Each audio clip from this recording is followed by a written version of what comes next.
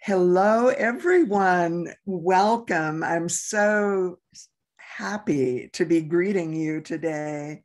I've been looking forward to this day for a long time, and I'll tell you a little bit more of that as we go into the call. But I just want to start with a moment of prayer, just invoking the presence and the power and expressing deep gratitude for each one of you and each of your lives. And so let's join together in that moment. And we simply say, "Come, Holy Spirit, oh beloved one." We come into this awareness of this platform that we are able to join, a network of light that goes around the world. And I'm seeing Michaelia's face and realizing that she's here from Austria. I'm seeing Daniel's face and being aware of the many, many years that he came to Unity of Tustin, and what a beautiful presence he was there. You know, I'm seeing Coral's face and being aware of her in Arkansas and how she co-led one of the sites. I'm seeing Fabienne's face and remembering when she did Site 6, which we'll talk about at one point in more detail again. And I'm seeing Ed. I sent him a video this week, and I'm going to quote some of the words of the song that's on that video that I sent to him. And Soren, I'm so glad to see you. And Donald, oh, amazing miracles in your life. And coming out of the connection with Michaelia, a medical doctor, when your wife went through a stroke. And it just goes and goes and goes. And Daniel, how beautiful to see you. You photographed almost all of the years of Daniel Douglas. You photographed, videoed all of the first year of Called by Love at Unity and Tustin Live. So this is a celebration of deep, deep gratitude, but it's also going into prayer and inviting the healing presence. And Fabienne, I'll let you pick up here and share what that's about. Yes, thank you, Marj, and welcome everyone. As we're opening the secret space for our time together, we also wanted to send prayers, obviously to everyone in the world who needs prayers and healing and love in any way. And also specifically, John, Melanie's husband, who was just in a car accident this morning. Thankfully, nothing is broken, but obviously it was shaking. And so thank you, Melanie, for being with us. And we're definitely holding you and John in our prayers for his full recovery. And again, for everyone on the call, all those we know and all those we don't know who need prayers today and always. Thank you. And so we come back into this amazing awareness of gratitude again. And I'm seeing Norma Kukelar, and really sending you gratitude for all of the years and the many gifts that you brought in all of the ways that you contributed so deeply to Unity of Tustin. And Marla was on staff for a while and no longer lives even in Tustin, but still is very involved in our online ministry. And it just so incredible. And Marla's shifted into a role now as a visiting angel. What an appropriate title. A visiting angel. So good, so good, so good. So as we prepare to start the call, we simply just come into that awareness of these connections, like with you, Kathy Hill, that have lasted in the realms of timelessness, even though we're not physically present with each other all of the time now as we once were, our connection is really stable. It's solid. It's a foundation in our lives. And so we are so deeply, deeply grateful.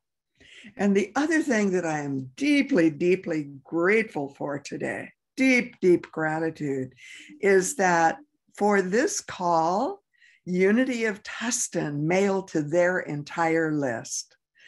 I am so thrilled about that. And if you came on the call as a result of reading Unity of Tustin's mailing, hold up your hand so that I can just especially acknowledge you. So Rosie, welcome, welcome. And I know many of you also are on their mailing list and on Called by Love's mailing list also. How beautiful it is when we can join together in spirit as one. Spirit is always about oneness. Spirit is about no separation. I am that, always, already. Then we are individualized souls. The potential for our having spent some previous lifetimes together totally exists. But in this lifetime, we know that we've connected at a deep heart level. And then our physical embodiment, this life in the physical, that is a precious, precious part of our experience over how many years.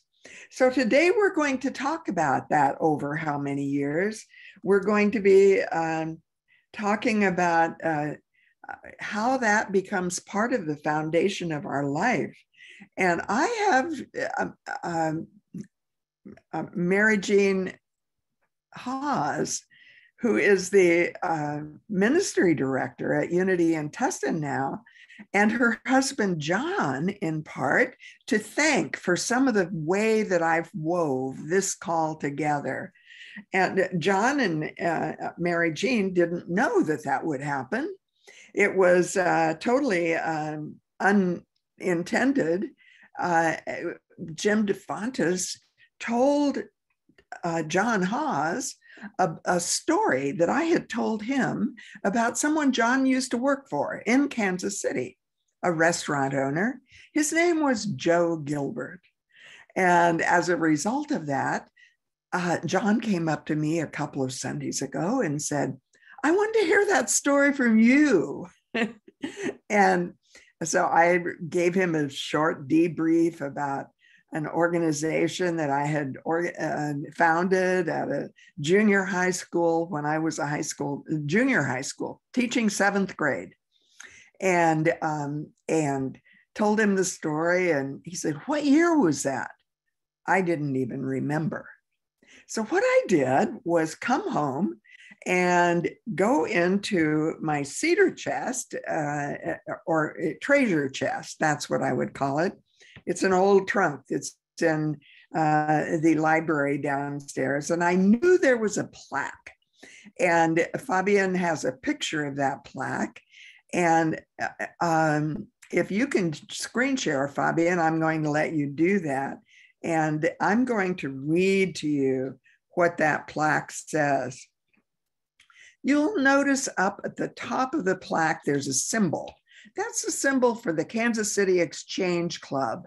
And in the left-hand upper corner, there's the word unity. I had never heard of unity at that point in time in my life. And as I looked for the date, I found out it was 1967. I was still married to my first husband, who was my son's father. His name was Hurlbert. And so you'll notice that the name on this plaque says Mrs. Marjorie Hurlbert. I haven't used that name for years.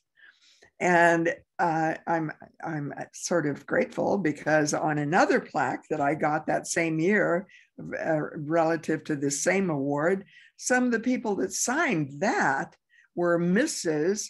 and their feminine name is missing. They use their husband's name. It's the the early or an earlier form of burqas in the United States, where women disappeared behind their husbands' names. But in this one, at least my name is there, even though it was my first husband's name that followed it. Britt was my maiden name.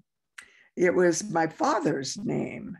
And so when people call me Mrs. Britt, I inform them I'm not married to my father. Anyway, let me just read some of these words to you.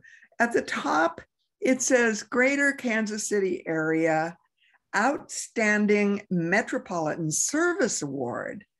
And it is an inaugural presentation that was given to me and to the boys and girls who founded GIFG. Now, it doesn't say what that stands for, but it stands for Getting Involved for Good. There was an article in this Junior Scholastic magazine about a murder on the streets of New York City. And the woman who was being murdered was screaming and crying for help, and no one responded to her. And it was known that there were people who heard her, but no one responded. And there was an article about this in Junior Scholastic magazine, and the students and I talked about it, and I asked the question, what would it mean to get involved for good? And that question, what would it mean, was the initial question that led to the forming of an organization called the GIFG Club. It ended up being written up and celebrated not only in Kansas City, but nationally in the National Education Association Journal. And it was awarded to those boys and girls, seventh graders, for establishing, in other words, founding, and fostering. That means doing it. So it's about starting it and acting upon it, fostering unity of service, a unity of service program, they called it. And so the word service is also up here in the symbol of the Kansas City Exchange Club. It is a service organization. My life has been devoted to teaching selfless service, which is a repeat. It's an upshift, a repeating pattern from this early imprint, seeding of consciousness that goes back in my own life to 1967. I was in my 20s at that time. And it was a recognition for examples of good citizenship. So there it is, presented February 16th, 1967, on the occasion of Crime Prevention Week. And it received not only recognition from Joe Gilbert, who invited all of the students to come to his airport restaurant, which he owned at the old downtown airport. And he sent a bus to transport them there. He treated them all, celebrated them all.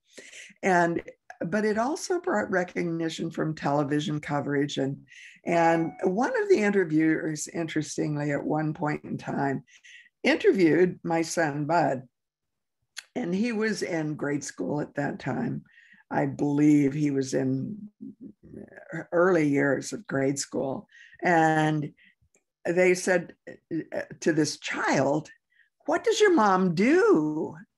And he said, "Oh, she's on TV and stuff."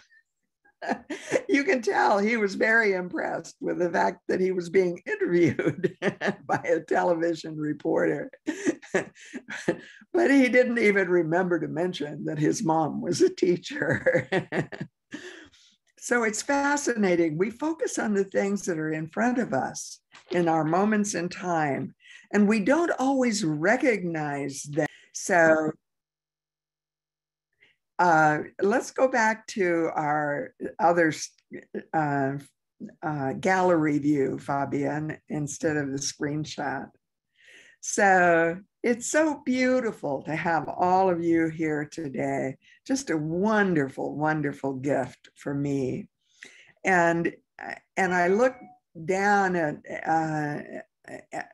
the screen and see your faces, and I realize that you are part of the same energy that was present and being seated in my life back there in 1967. I had never heard the word unity as it related to a church or a spiritual organization. I didn't even know it existed. The word service had not been forefront in my mind.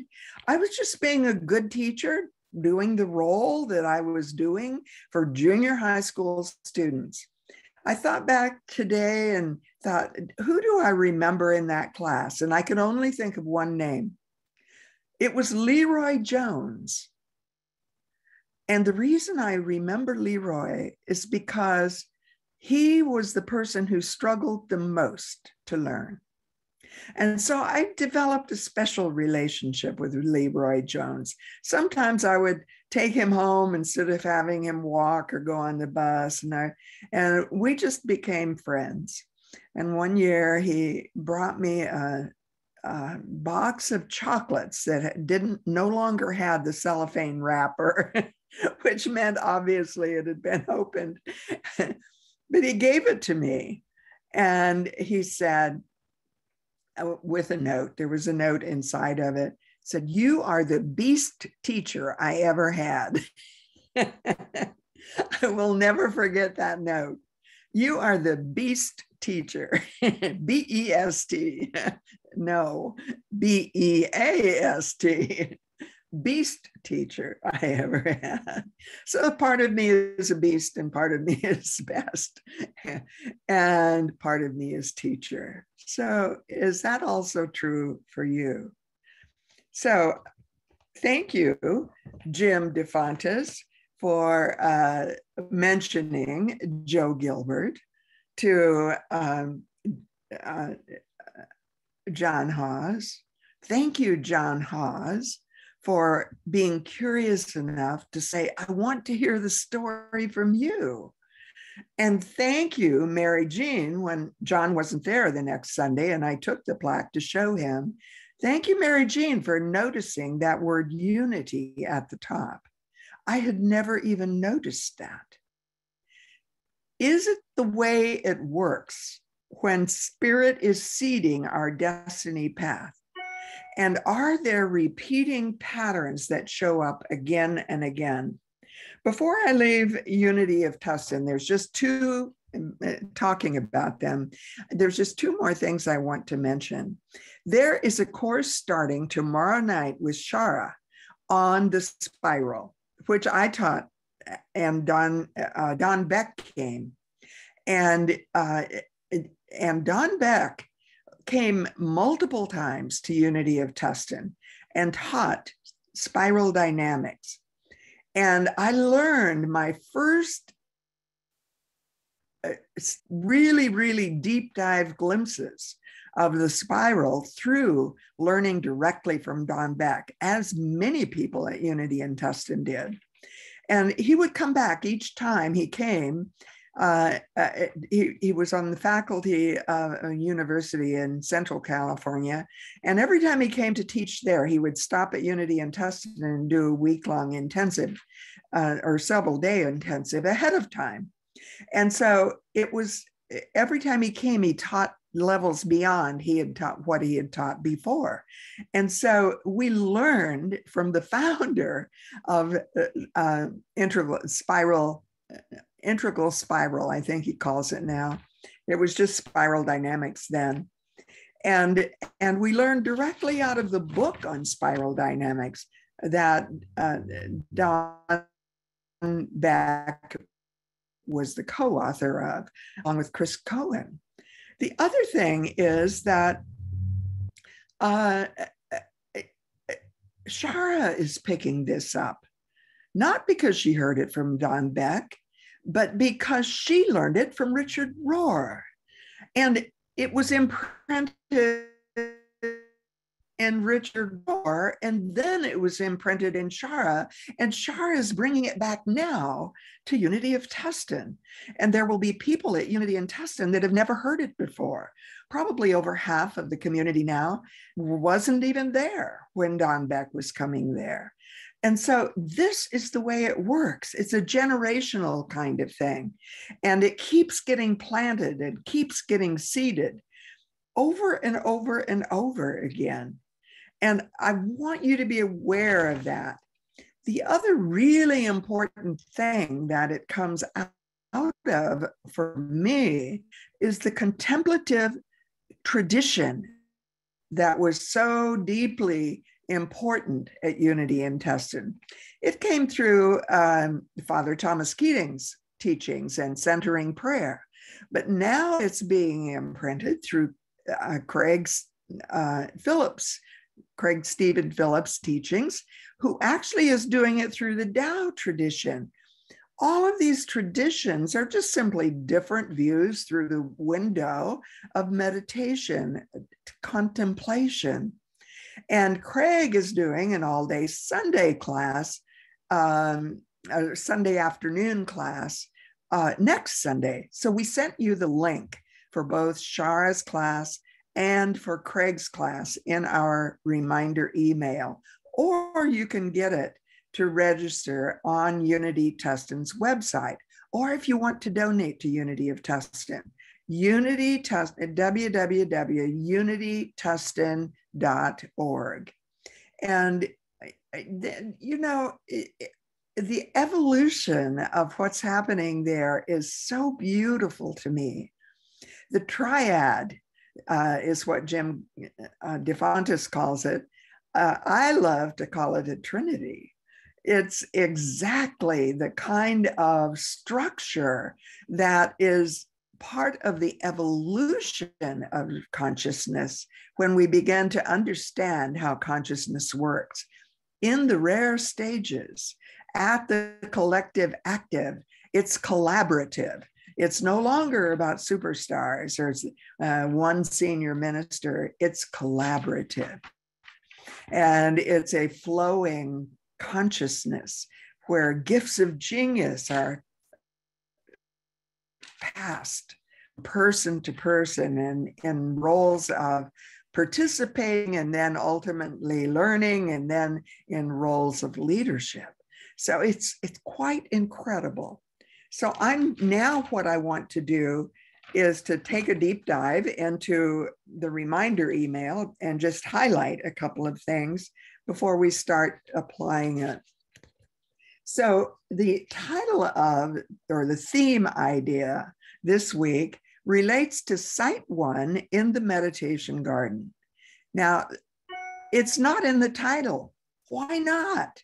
If this is about Site 1 and that's so important in my book and in the Unity teachings, Eric Butterworth taught it in his book on co-creation. Why didn't we put it in the title? Because it needs to be seen in all of its glory, in all of its many facets. And sometimes we emphasize one facet, sometimes another. So today we're emphasizing discovering your destiny in the foundations of your life.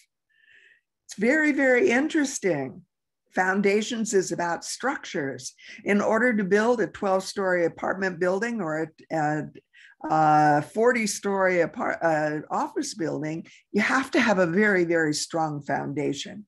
You have to have a really good architect that knows how to draw the plans and how to build it. You have to have engineers who know how to take the plans from blueprints into structure. You have to have people who are gifted at doing what they know how to do. And then working together, they bring in all of the people who will live there, who will work there, who will be part of that structure for the highest purpose that they know. And at different levels of the structure, there may be different purposes. So I was really, really wondering. I've since I stepped off of the bricks and mortar platform, I've taken deep dives into research in the stages of development and how it develops and works in consciousness. And I've been so curious, how does it all go together? And they all start at birth, and they go through often cycles of development, stages of development. They're defined in different ways by different authors. There's lots of different authors and different books that describe it differently, some about leadership, some about education, some about simply the evolution of consciousness, some about individual experiences of it, some about collective experiences of it. It's called the we space. And yet, what's missing from all of those is involution. That is in Charles Fillmore's teaching. It's in Eric Butterworth's teaching. It's in my book. It's in the foundational teachings of unity. And I don't see it in the intellectual academic structures, even the research structures. There is nothing that really measures involution. And yet, for me, it is the first movement of spirit. And in the Bible, it starts out in the first chapter of Genesis. In the beginning, there was darkness and void on the face of the waters. And then and God said, let there be light. So in the second paragraph of the reminder email, you find this question: what if you have been given glimpses over your entire lifetime and you didn't or couldn't recognize the multiple levels of cosmic vibrations of light? What if the glimpses have been there all along, revealing themselves in the foundations of your life? That means you, Daniel Rodriguez. That means you, John Claude, and you're going to lead some people through the meditation garden on the World Day of Prayer. So this is all about that. It means you, Coral, as you took what you learned about stages to Arkansas. And right now they're in the midst of a pandemic in Arkansas. How important that you are there as a spiritual teacher and light in a place that's experiencing darkness right now, in the health systems that are on overload. And it's so amazing. These kinds of teachings and needs never get outdated. They have to get updated sometimes as we learn more. They have to get translated into the languages that they are important for. But what we're about today, as far as we get, is a quest and a vision where we will simultaneously begin to understand both time and timelessness. Timelessness is the vertical descent of the Holy Spirit. It's the descent of the dove. And I told Fabienne to come in anytime she needed to adjust something. Thank you, Fabienne. I learned that from Tama Keeves, who I'm taking a course from now. And her husband shows up over her shoulder. He does all of her technical stuff for her. And he'll wave and adjust something. And I thought, wow, if he could do that, his name is Paul, Fabienne could do that when we're on a call. And so thank you, Fabienne. Fabienne does such amazing work behind the scenes and in front of the camera, both and. So, so important. And so time is in the horizontal dimensions. It's located, we can tell what it is by looking at the computer and seeing what time it is. We can look at our watch, seeing what time it is, or it can be in the vertical dimensions, which is about timelessness, past, present, and future as one, in an ascending path or a descending path. Spirit descends, the soul ascends. Heard a really interesting comment in an interview with someone in the Taliban coming out of Afghanistan this week. And he was explaining why it was never going to work for the United States in Afghanistan. He looked at the person's watch and he said, "You're in charge of time that way, the way you know it. We're in charge of time our way. And we'll be here, and you're not in charge of that." Interesting. So, all kinds of ways for us to begin to understand each other. And so in the third paragraph, in our reminder email, it asks the questions, what words have you heard potentially over and over at different times? Like, let there be light. Or the words of Jesus, you are the light of the world. Have you seen them as pointers to your destiny? Have you seen them as guides to your future? Have you seen them as signs that you are called by God?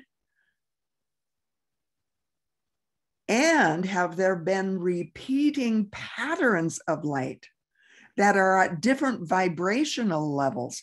Because every single garden site, every single pattern of light in the rainbow, all of the colors of the rainbow have different vibratory fields of light.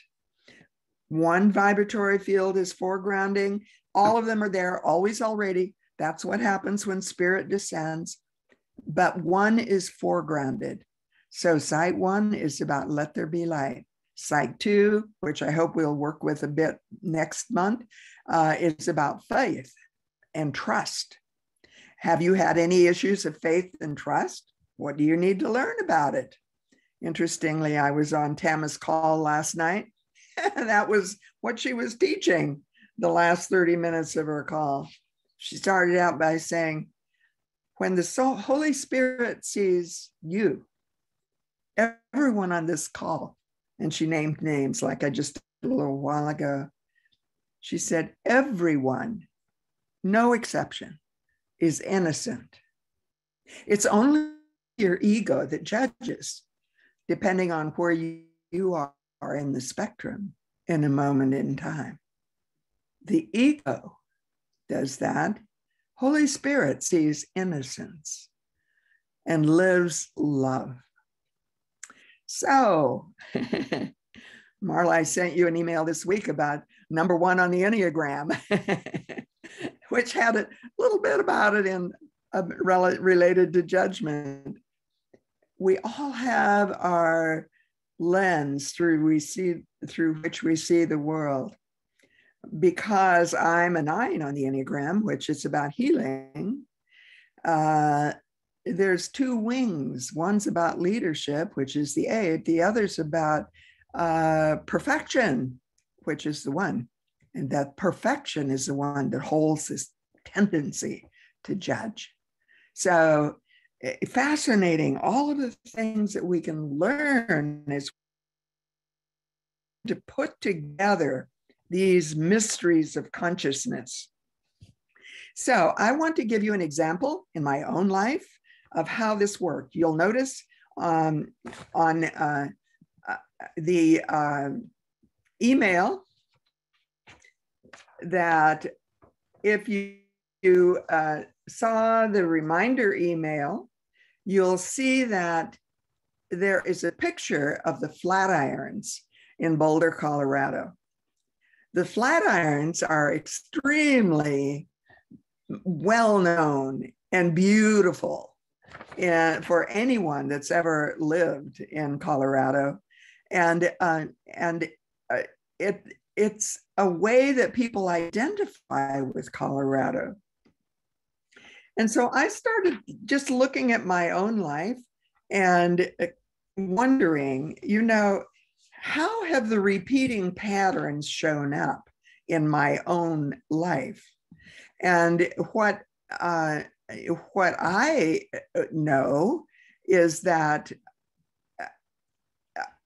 I want to be able to recognize repeating patterns in my life, depending on where they're showing up in the vibrations of consciousness. So I just sat down and just on a sheet of paper, just started jotting down things. I just put boulder up at the top. The first thing that happened, I was so involved in this question, just playing through my own curiosity in my own mind, that was saying, what about involution? How does it fit? Is it so important? Is it so significant? And when I was sort of intellectually ranting about that, I had a dream that night. And it was about Boulder, Colorado. And it was about the layout of the streets in Boulder, Colorado. First Street was way up on the side of the mountain. It was called First Ridge. And my brother and I used to hike up there all of the time. There was only one house that we ever saw on First Street. And it was not even a paved road. It was hard to get to, and we'd have to sort of skirt it on the side to climb on up to the top of First Ridge. I don't even remember any houses on Second Street. I think they were probably further toward the road that went up to Gold Hill in Boulder, up the canyon. But Third Street, there were a couple of them. On Fourth Street was the first paved road where you could drive on easily. When I married Bud's father, we ended up buying a house on 4th Street, which I sold to pay my tuition to go through ministerial school in part. On 4th Street, 5th Street went all of the way up toward my grandparents' house. And also, they were between 4th and 5th Street. And that was near where the Seventh-day Adventist Church is. I'm talking to you about seeds and imprints. And I want you to be thinking about similar ones in your own life. So, and all the way down the hill from that foot of the mountain to Broadway, which earlier had been called 12th Street, there were streets. My grandfather and grandmother on my father's side on 8th Street. My grandparents, or my cousins, my aunt and uncle and cousins lived on 5th Street. Interesting. We live in different places, whether we talk about it as a rainbow or whether we talk about it streets in the neighborhood of our childhood. We live in different places. Fabienne lived in Belgium, and maybe she'll come and talk about it later. So I want to just mention a few of the other ways that I can see these imprints in my own life. I was involved in, Carolyn Mace talks about tribe, family, and culture as being part of the second chakra. She also talks about it as a very creative. It's where art comes in, painting and artistic expression. So I was very, very involved in the Seventh-day Adventist Church in my childhood. Went to the private school for that. My parents didn't want me to go to public school. They didn't want me to be influenced by what they called the heathens. Catholics thought we were heathens. It's amazing how churches have tended to separate people. But see, that still goes on. I hope you realize that. It happens in 2021. It's part of the polarization of our country right now. So I was very much part of the Seventh-day Adventist culture, the school, the church. There was even a hospital up on 3rd Street. Rich Texans used to come to 3rd Street. I had my first job being a waitress, serving rich Texans in the dining room. And, plant yourself, see it in your own life. My family gave me other imprints. My mother was a graduate nurse. My father, in his desire for his children to have a stay-at-home mom, convinced her not to become a registered nurse. She didn't do that until after his death, because he thought if she registered, she might be drafted. And he didn't want her to be drafted. He wanted her to stay home and take care of me and my brother. These are all cultural imprints about safety and security and imprints of training. And my father was a very, very highly recognized entrepreneur in Boulder. He owned Britt truck service. They had about 50 trucks that hauled ore out of the mines, ore that would become raw material for atomic bombs during World War II. And Britt Truck Service had the address of 1033 Walnut. Walnut was in downtown Boulder. That property today would be worth millions of dollars. My mother sold it when my father died because as a woman, she didn't feel capable of running a truck line. So, and my uncle worked for my dad. Right now, a hotel, St. Julian Hotel in Boulder, is at 900 Walnut. It's only 1 block from where my father's business was, that spanned 2 blocks going north and south. And part of the Boulder Daily Camera, the newspaper, now has part of that property. And I said this in a class one time, if my mother had not sold that property, I would be a multimillionaire now, simply because of inheriting wealth. And someone in the class said, and if that had happened, you probably wouldn't be a spiritual teacher now. And I said, yes, that's probably true. So notice how the universe gives us acknowledgement and sometimes takes it away. The universe gives and receives. So in my family of origin, my father's successful businessman that loves horses and has a ranch in northeastern Colorado out in the dry land. And we go out there every weekend. And so I grow up loving horses, and I grow up loving art. And actually, I painted 2 different pictures of the Flatirons. One of them I gave to my mother-in-law, Bud's grandmother, and the other one I gave to my own mother because she was jealous of the fact I had given Chet's mom the first painting I ever painted. And so I painted another one for her. I've only painted 3 oil pictures and oil paintings in my life. And I learned that when I was in the Seventh-day Adventist College, Union College in Lincoln, Nebraska. The show me state. No, that's Missouri. Missouri's the show me state. So, books, mountain lakes, nature, hiking, skiing, hunting, all of the fishing, all of this was part of the imprints from my childhood. What are the imprints from your childhood? The Flatirons are a symbol of that. The religion that is fundamentalist religion, it's the fundamentalist religion of the far right in the polarized country that's the United States of America in 2021. And it is an imprint. does that mean it's right and I'm wrong? Does it mean that I'm right and it's wrong? Of course not. It means we're different vibrations of light in the rainbow of light, and we all are required for the rainbow to be complete. All of us. That includes all of the sites at Unity of Tustin's in the garden, where there's symbols from traditions around the world, spiritual traditions.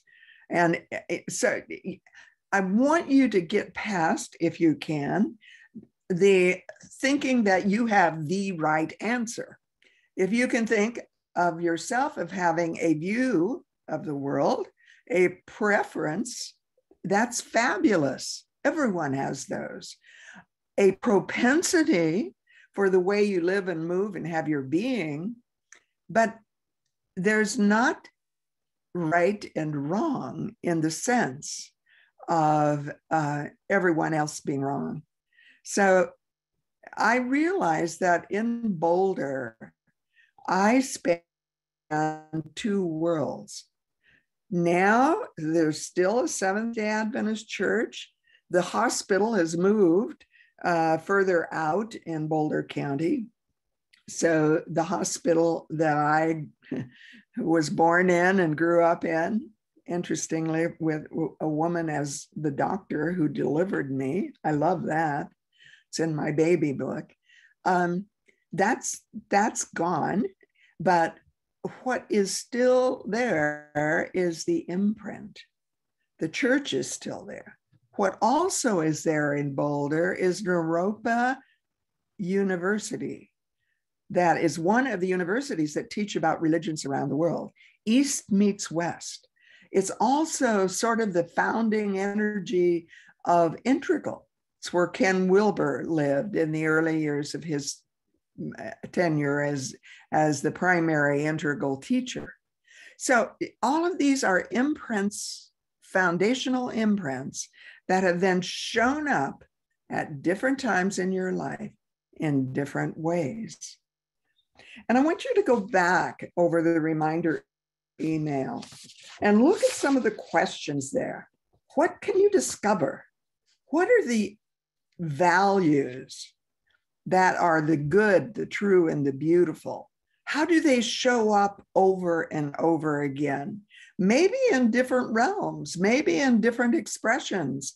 Maybe you have shifted in some of your views, as I have. They would not ordain, I don't think they still do officially. Women cannot be ordained in the Seventh-day Adventist Church.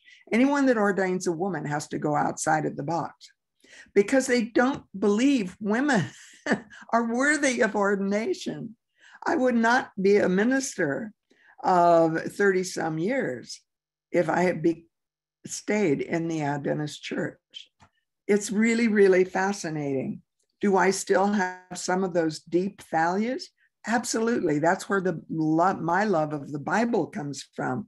But I've learned to translate it from rigorous fundamentalism, which is very literal, to mystical, first metaphysical, which is symbolic, and then to mystical. So I have shifted through consciousness in like Saint Teresa of Avila, who was a Catholic mystic, and in Avila, Spain, and did the same thing and wrote the book on the many mansions. So what's the master plan? Can you see one in your life where you have been participating in a master plan that has foundations with different vibrational frequencies? Are there repeating patterns? I had a repeating pattern come up in my own awareness when I looked at that plaque that came from the Kansas City Exchange Club. I wasn't doctor on that plaque. I was Mrs. Hurlburt. And that's what all the kids called me. It's really interesting. And I remembered when I had applied for 2 different law school scholarships And I told my husband, my first husband, I had received a full scholarship because I had scored so high on the writing test of the law school admissions test. And they told me I could have a full scholarship if I would write for the law review. I was so excited about that. I told my husband, and there was total silence. And he said, I don't want to be married to a lawyer.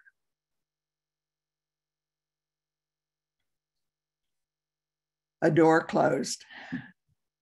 So in the reminder email, you see doors that open and doors that close. So I want to shift and go back to gallery view and invite anyone that would like to share anything that just came into their awareness, things that you see that relate to your life. Raise your hand. And there's actually a place down at the bottom where you can raise your hand, or you can just wave. Who would like to come on the screen and share?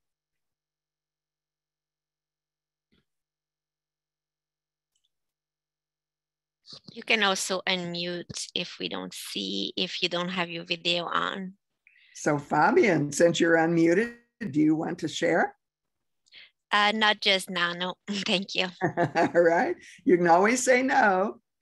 If no one says yes, I'll call on someone. Marla, can you unmute? And what did you hear that sort of caught your attention? Good morning. Michaela has her hand raised. I don't think anybody saw it, but she should probably go first because she has her hand raised. Well, I'll let you go first and I'll call on her next. Oh, okay. So I'm sorry. What's the question again? What did I say, or what attracted you in the reminder email that you were curious about or related to? Well, I related to some things that you were just talking about the oil painting. I was taking oil painting classes when the pandemic started, and I never heard that story about you, and I've known you over 20 years. I never heard that. Also about your husband saying he didn't want to be married to a lawyer. My instant thought was, well, you could have done it anyway. And just because he wasn't happy with it, I mean, I know back in the 50s, that was the thing, you did what your husband wanted, but there was probably plenty of people that didn't. So it just really struck me there that, yeah, he did say that, but you did choose to do what he said. So, yeah. I was still very imprinted with the man as the head of the household, that women follow and do not lead. Yeah.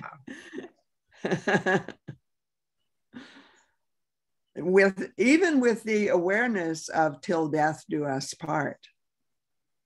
That's very fast. I think that's still an imprint in my mind. In my book, I talk about that as being a heart contract rather than something recorded in the courthouse.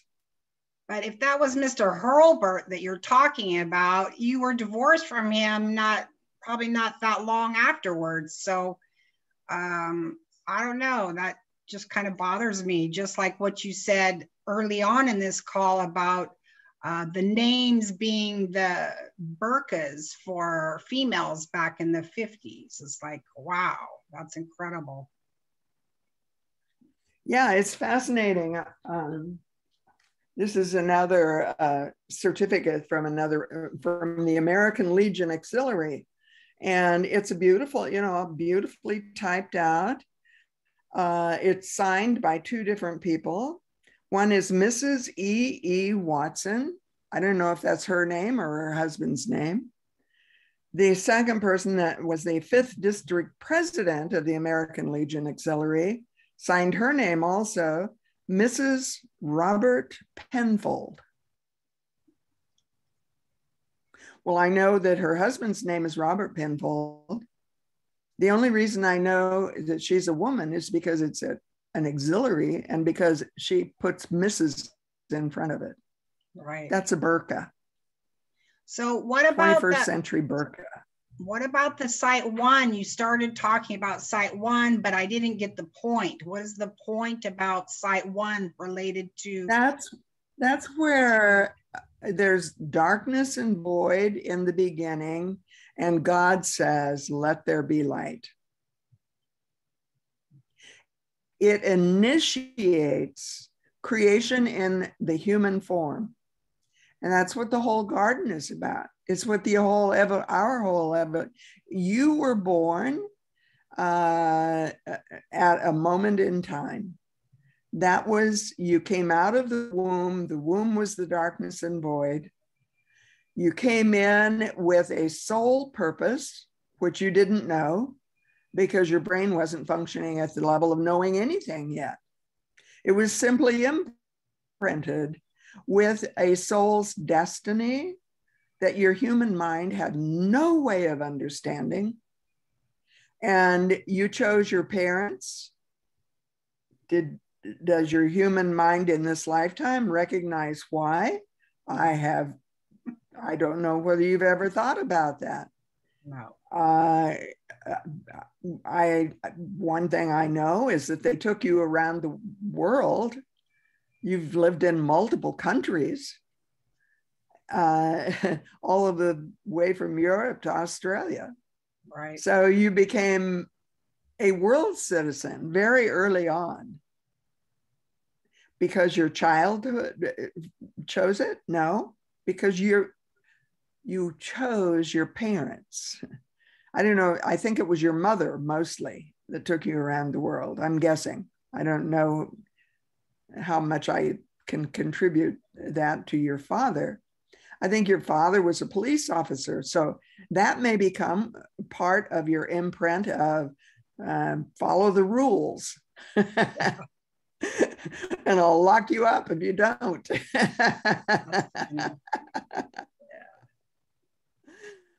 So any other thoughts, Marla?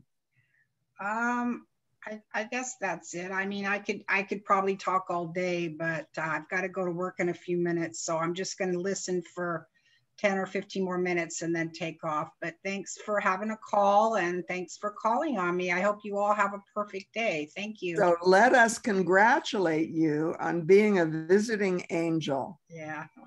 Yeah. So everyone give Marla a round of applause for her job as the visiting angel. I was blessed to be one of the people that gave her a recommendation when they called me. And I said, I can't think of anyone I would rather have visit me than Marla. She's so caring. She's so loving. She's absolutely beautiful. And she's also impeccable. That can be a tough side of you. Thank you. Okay, Michaelia, where are you? I don't think I ever know quite how to pronounce your name, so pronounce it for me. Michaela.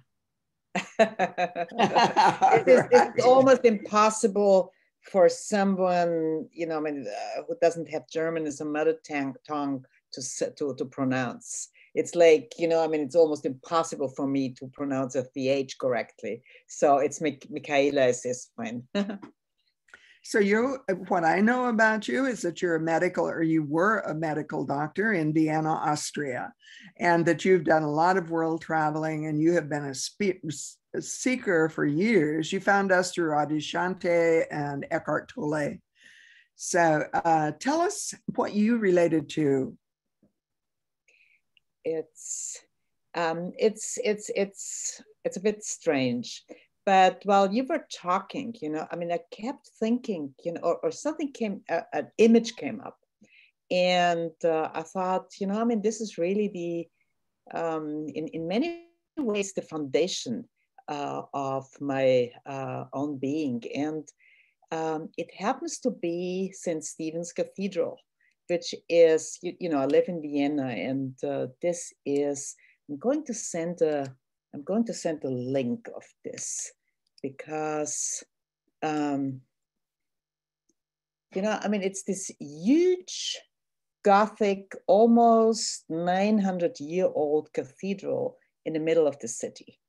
And indeed, I live in a city that has right at the center, still at the center, this huge Catholic structure. And it has not only marked the identity of this city, but it goes back hundreds and hundreds and hundreds and hundreds of years. And I kept, this image was coming up, and I thought, I remember that I've been baptized there. And it's part of my identity, and it's part of my foundation, because as you say, all my life I've been traveling a lot. I've been traveling with my family. I've been traveling as a teenager, as a student, as a young woman, and then I started even to live in foreign countries quite a bit. But whenever I came back to Vienna, the first thing, here it is, yes. The first thing I did was to go to that church, because in many ways, there was something that connected me. And, I think why I'm mentioning this, I grew up Catholic, but since I was 14 or so, I didn't lead a very religious life, not even a very spiritual life for most of my life. This image and this structure accompanied me throughout my life. And now, about 12 years ago, I moved back to Vienna. It's 15 years ago. I moved back to Vienna, and I live like 30 minutes walk away from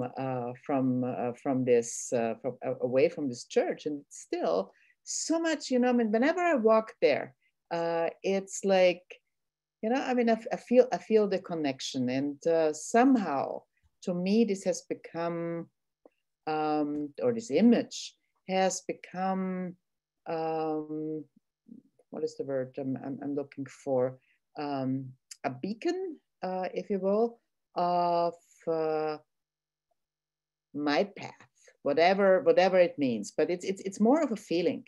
But this is what I wanted to share. This is what was coming up, was this interesting church, even though I'm not following the Catholic religion at all. But the significance of this spiritual structure, is very much embodied in my being. Yeah. I am in awe of the cathedrals in Europe. The one at Chartres, realizing the hundreds of years that it took to build. These are craftspeople who knew that they could not complete what they were doing in their lifetime. And yet they created this magnificence because they played their role perfectly. So it's amazing. And now you're on the Danube. Yeah. How does that feel to you? To say that again. I'm at the Danube, or what? The river. Oh, yeah. Is it the Danube you're on, or am I remembering? Yes. I'm living very close to the Danube, actually. I take walks along the Danube, and it's so interesting because in Vienna there is the Danube, there's the big river, and then there is a small channel, which is where I had I think 4 or 5 apartments along the small channel. But now I live at the big river. And, every day I take walks, I take walks along the big river, and I see it, and flowing quietly down. And indeed, the Danube and the river and the church are so much, you know, I mean, The part of symbolism. Can you relate the symbolism to your own life? I'm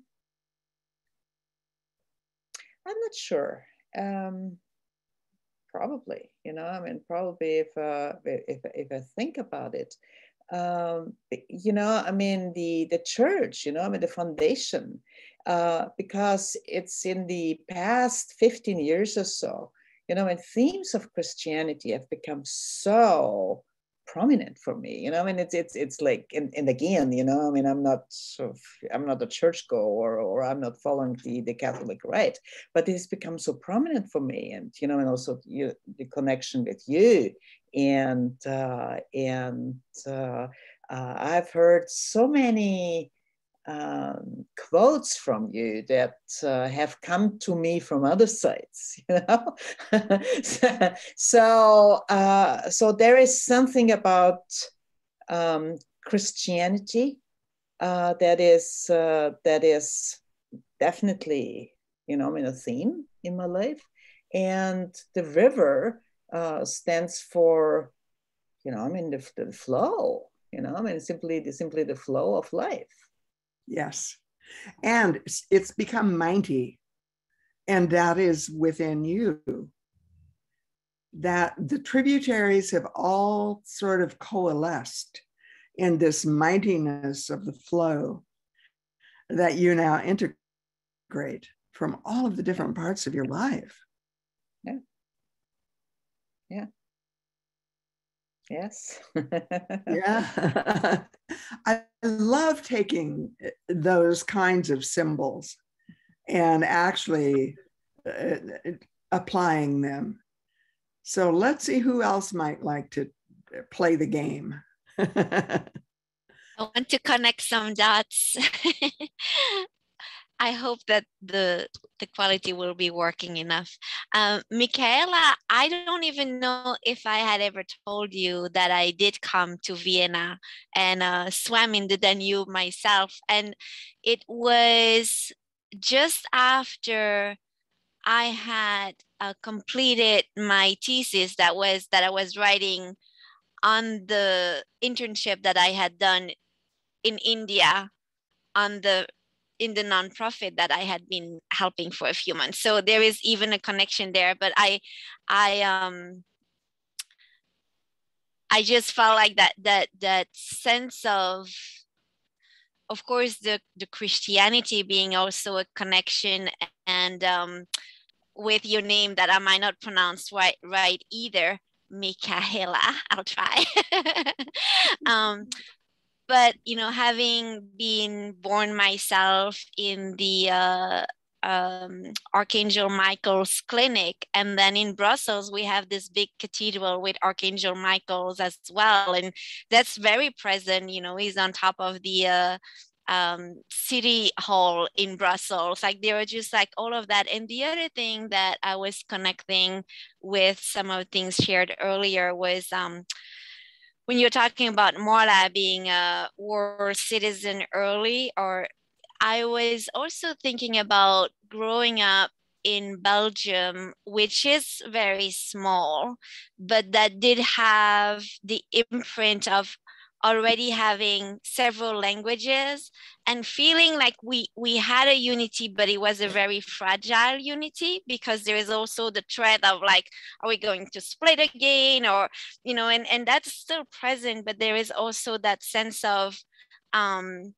knowing that very early on, right, like we are or language or this or that is not like the full picture, and then having diversity in that way. And I think we do have another symbol that connects us, which is, you know, in my favorite painting, and part of it has really become emblematic, which is the Klimt painting of the Tree of Life. Do you remember? Yes. And it's a painting that always spoke to me, and I feel such a personal connection, and I mean, we found out that Fabienne grew up very, very close to the Palais de Clay, which is where, the original painting actually, which is a mosaic, I think. Yeah. I have your gift right here in my back, but I don't know if I can detach it to show it. So I'll see. You can keep talking. The tree of life. And lastly, I found a tree of life at Unity of Tustin.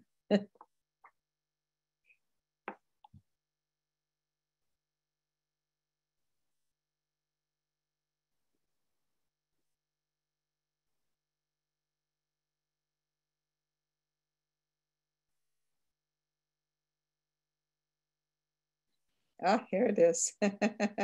Oops, I need to remove the background, I think. Okay, let me stop that. Can you see this? Here it is, the tree of life. Yes. That you brought to Big Bear. Yes. Mm-hmm. Yeah. That's so beautiful. Thank you again. And the raven in the center of it is a symbol of death or of transformation. Mm. Yeah. So this is how everything comes together, isn't it? Like Marj said, it's how did you say it's collective, or it's a group. It's like a group think. Definitely. Effort group, yeah. Yeah, and Marj, when you're talking about the imprints, I mean, there are so many, right? And the light and the dark and all of that.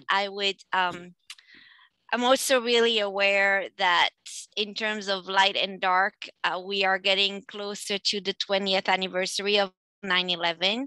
And I know wherever we were in the world, like that's been an imprint as well. And for me being right there. So there is like all the things from the early parts and family and Belgium and all of that. And then there is everything that followed. And again, those repeated patterns and working through that in the matrix as a progressive thing. But I find it fascinating to see where the interconnections are and where the dots of someone connects with someone else. And it might be at a different time in our lives, or it might be around the same time, but it's a different year because of our different ages, but it was in the same period in our lives, or it's the same, like there is just so much, like even with India that we were mentioning a moment ago, like, right, Marj went to India at a different time. We went to the same places, but had different experiences.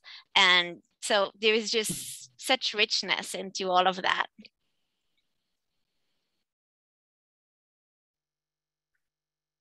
It's incredible how it all is part of the oneness. And we dance our different colors at different times in our lives, and we're still dancing the oneness. It's beautiful when we can see that. When more of the world can see that, we will stop destroying each other or denigrating each other or dismissing each other. We will understand how important it is to recognize our connections rather than our separation. So who else would like to play the game of finding the foundations in your life? Jean-Claude, you have a very interesting background. Why don't you unmute and talk about it a bit? Yeah, I kind of appreciate you setting the template for this process, because I never kind of viewed it by looking at the whole extent of your life and seeing things in different places and then trying to pull them together and see how it actually comes about. Because everything is, because I realized as you were talking that nothing that's happened in my life I actually planned. Things have occurred that took me one place to another, and because I didn't have the capacity to understand how to do things like, to go to a college or, this kind of thing. It's just happened. Even the selection of the courses, I mean, the path I selected, like, going into engineering and technical, that kind of thing. I didn't know. I mean, I used to admire this cousin of mine that he was very technical, and I liked the way he would talk about the technical stuff. And I didn't have the feel for it, but just loving the way he talked about me attracted me to that.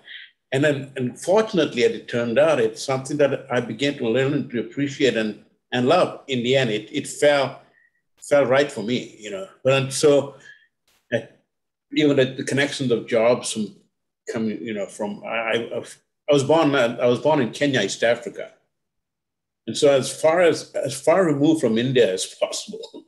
So I don't, I'm from an Indian extraction, but my parents are Christian because the part of India they came from was a place called Goa. It was a Portuguese colony. So they were kind of influenced by the Portuguese and the way, very much like the Spanish, so the culture I grew up was more like Spanish and the Portuguese kind of culture growing up, and very Catholic and Christian. And I began to realize you were talking in the area, Kenya was quite segregated, like South Africa. You had the whites lived in certain locations, the Asians communities lived in certain locations, and the blacks lived in certain directions. It wasn't thought of apartheid or anything like that, but it was just the way it was. But within in the Asian community, I was introduced, I was familiar with the Hindu, the Buddhist, all residing in that location. And I was raised Catholic, and I was made to believe that unless you believed in Jesus Christ, you wouldn't be saved. And I was taught by nuns, Sisters of Mercy nuns from Ireland. And you're not allowed to question. You're told, and this is the way it is, and you kind of say. And then yet, at the same time, I was really troubled because I used to play in sports, play with all the different nationalities that under different religions, and often they would take me to their houses to have lunch or something and I would just see how beautiful their parents were. So loving, so much, sometimes even better than the people that I encounter in my own Catholic upbringing. And it used to bother me, like, how can it be so, that these people can't enter the kingdom of heaven, that was my concept of, the heaven was a place you'd go to and all that. So is the bothering, John Claude, an invitation?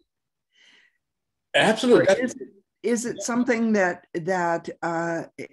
is about ultimately a door opening into oneness rather than a door closing? Yes, that's what I discovered. So because when you were with your parents, you sort of followed what they told you. You go to church and you wanted to impress them. They were a good, good person, and so you. But once I left home, I went to England. I lived in England, went to university in England before I came to the States. That's why I had the freedom to go to church. And that's when I didn't really seem interested to go to the Catholic Church. I liked the foundation, the principles, the 10 Commandments are there. They were kind of instilled in me. So I had that to fall on. I felt a security. But I didn't necessarily understand, the teaching didn't resonate with me. So that's what I'm saying. When I came to the States, and when I always wanted to go to church. There was awareness of the divine somewhere present because I was conscious of it. And then when I discovered unity, that's the first time I came to. I wanted to follow a Christian faith because it's something I understood. I didn't want to go into Buddhism or anything like that because this is something I knew, I was familiar. And so when I found unity and was Christian and was open to accepting all the other religions, that just hit home. It was like, my God, that is exactly a church I can come into. But I didn't have the understanding, and then you were the first one that I encountered when I came there, and you were talking about happiness, and then you started off, I am that. And I hadn't a clue what you were talking about.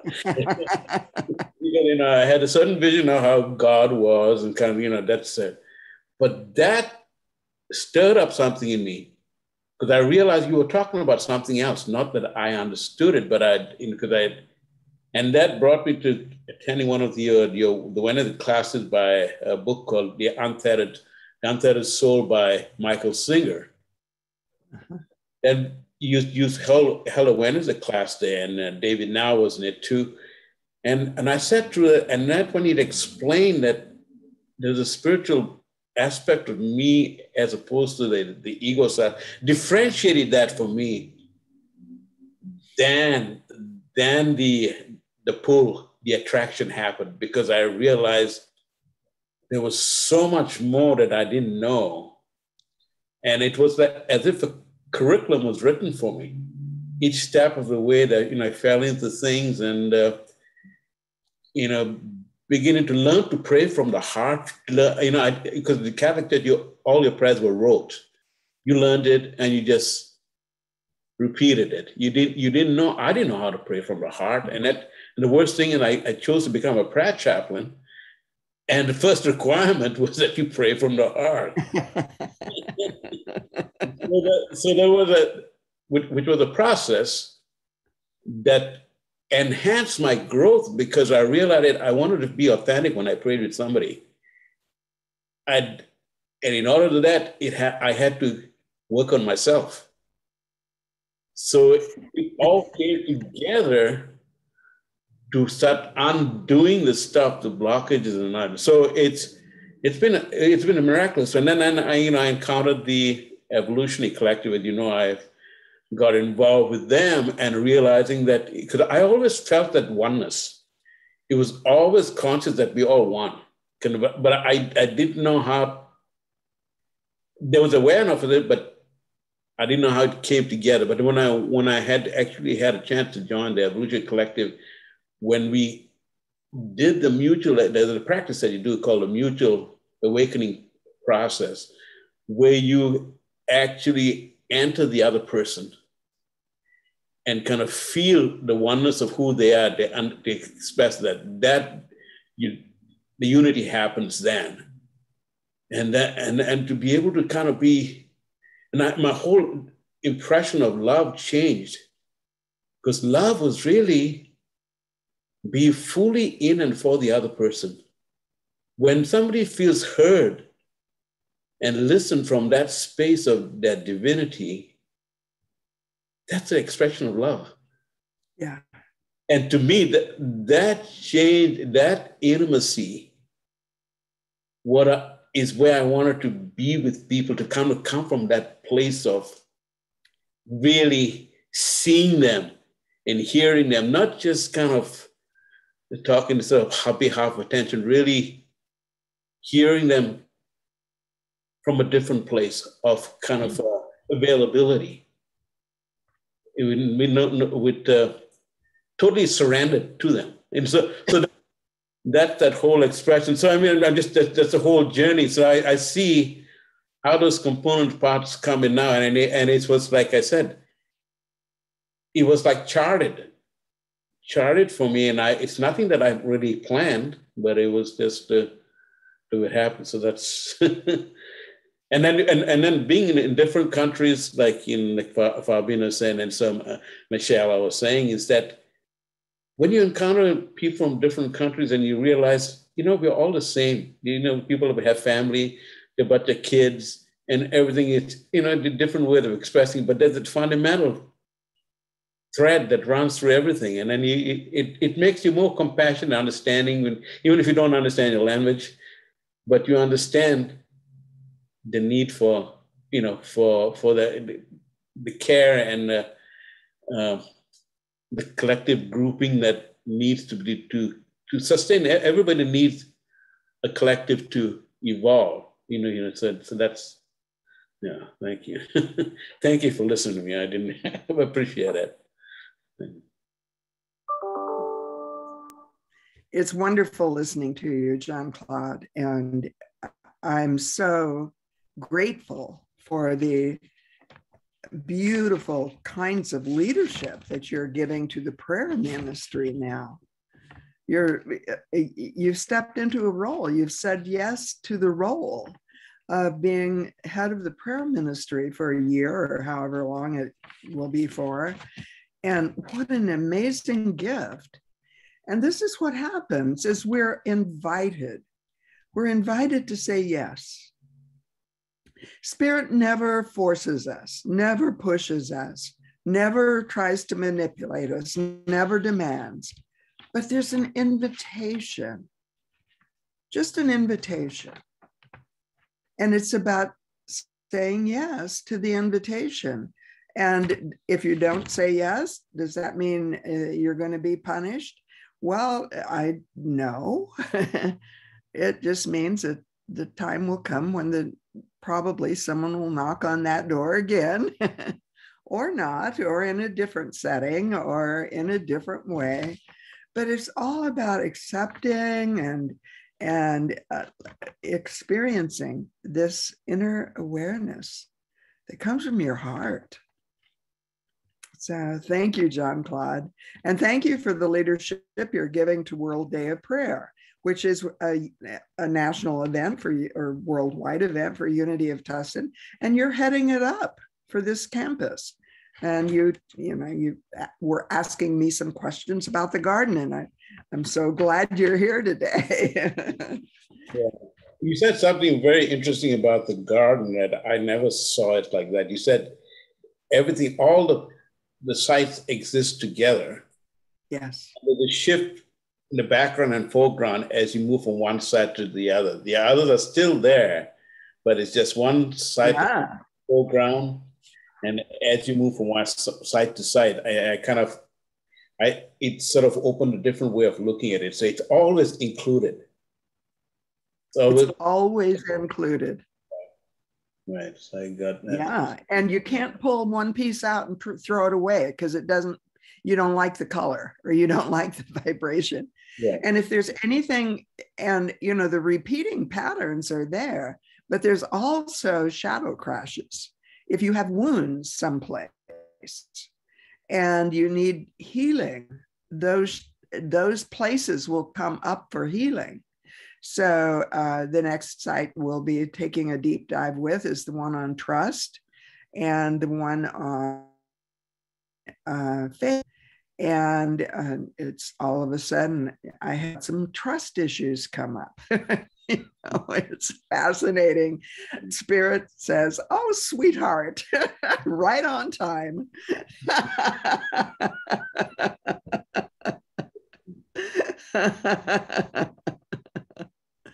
So, and we're never done with any of the sites. It always invites us to the next level of awareness, the next level of healing, the next level of building dreams, the next level of realizing God. Mm-hmm. And then we cycle around, and ultimately we move through the realms of healing, and then we move through the realms of learning, and we learn ultimately how that works, and maybe we learn how to move into the realms of teaching. Well, guess what? Then the next thing is that you start bringing it together in collaboration, and you start working with multiple generations. So, I mean, it's going back to that GIFG club. It was showing up for me when I was a 7th grade teacher. That was 50 years ago. I just want to say, Marj, how much of an influence you've been on me, to me, because these areas of this metaphysical side, you have to actually walk it. Yeah. Doesn't do any good to know it intellectually. To see you do this thing, I see how things materialize. So in a sense that vicariously, I have learned through you to watching you take those chances, with the church and raising money and how it needed to, you just put the trust in that and really to walk this, and you said, it will come, whatever it is. It's those kind of things when you observe. I didn't have to put myself in that spot, but vicariously through your path and kind of explaining and kind of doing that, it's allowed me to see, oh, okay, I can have the courage to do that because it's given. So I appreciate that. I just wanted to recognize that the gift from you. Thank you. Now what we're being called to, John Claude, is another realm. And it's going to go beyond anything that existed when I was senior minister. If people say yes, there's always this big if, because it requires the saying yes. Spirit is saying, you're invited, sweetheart. Oh, darling, you finally showed up. And there, I mean, I use the word sweetheart or darling. There's an intimacy in it because you feel it in your heart. It's not just a head thing. Yeah. It's a heart thing. Mm-hmm. And it's about seeing it in the other. That's why I was so excited at one point in time about the evolutionary collective. It didn't work out for me the way I thought it would, but it worked out for other people. So not everyone has exactly the same path. Mm-hmm. Everyone is called in their unique way, and we're all part of a oneness that is a whole. And sometimes we live in New York, and sometimes we live in Kenya, sometimes we live in India, sometimes we live in Southern California. You know? It doesn't mean one's right and the other's wrong. It means we're learning how to dance together, mm-hmm. and how to respect and honor and cherish the kinds of ways that we come into the dance. And I'm looking at the time, and we are just about out of time. And I have loved talking to some people and going deeper with some people. John Claude, you were fabulous. Thank you. I just see, is that Donald Walsh? Is that Donald Walsh? Yeah, Donald's here today, and we're out of time, so we don't really have time to continue, but there's next month. So what I want to do between now and the end of the year is each month highlight another garden site, but not title it by the garden site. Title it something that will intrigue people perhaps and lead them to see their destiny path at multiple levels, multiple realms. Lead them to see that we're all one, that this intimacy that we're feeling is about that. And the other thing that is so important is for us to begin to see how everything, art and music and all of it, is part of this oneness. All of it is playing its song through us and as us. Even the things that show up and we feel uncomfortable with sometimes. It's amazing. Often the uncomfortableness is because we just don't understand it yet, or it's been a wound from the past, and we don't know how to deal with it. And so Spirit simply says, well, come over here. Let me show you. Let's have a dialogue. Let's sing a song. And you know,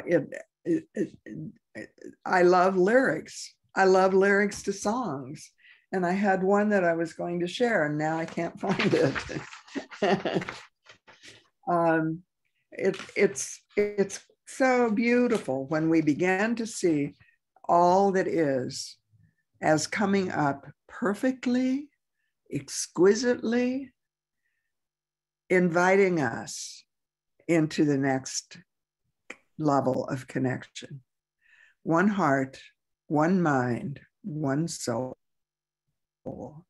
always, already. And let's go to Liebestrom, Dream of Love. It's been wonderful. And thank you with us. I love you.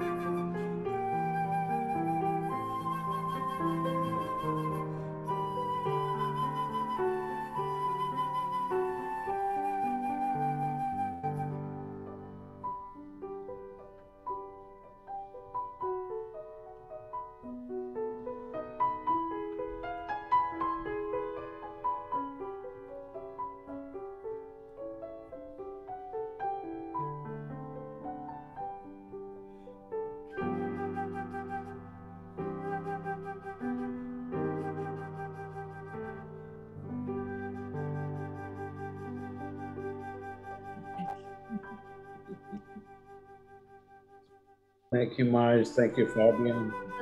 Thank you. Bye, Thank you, everyone. everyone.